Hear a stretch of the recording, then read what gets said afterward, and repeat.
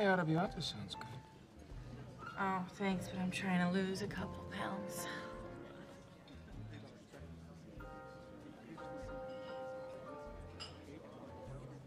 What are we doing? What do you mean?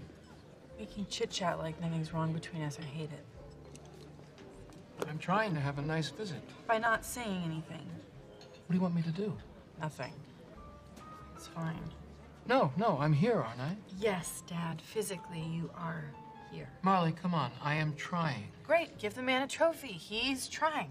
Could we just have one pleasant meal? Just one, and then talk about this later? Thank you.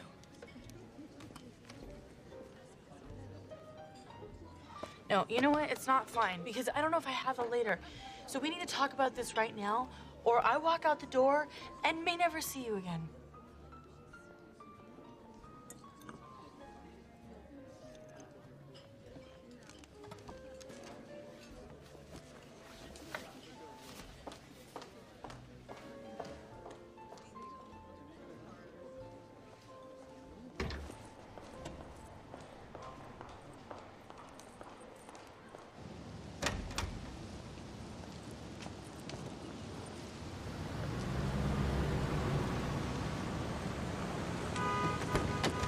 Marley, wait.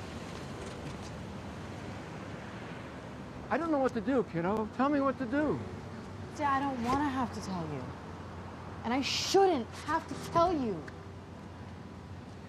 Do you remember that time, probably 20 years ago? And you looked at me and you said, I'm glad God brought me into this world, but I wish it was from a different father. Do you remember that? And yet I said nothing because I didn't know what to say. But it killed me inside. And now my little girl is very sick and I can't fix it. So please tell me what to say because I can't have you hating me like this anymore. I love you so very much, Marley.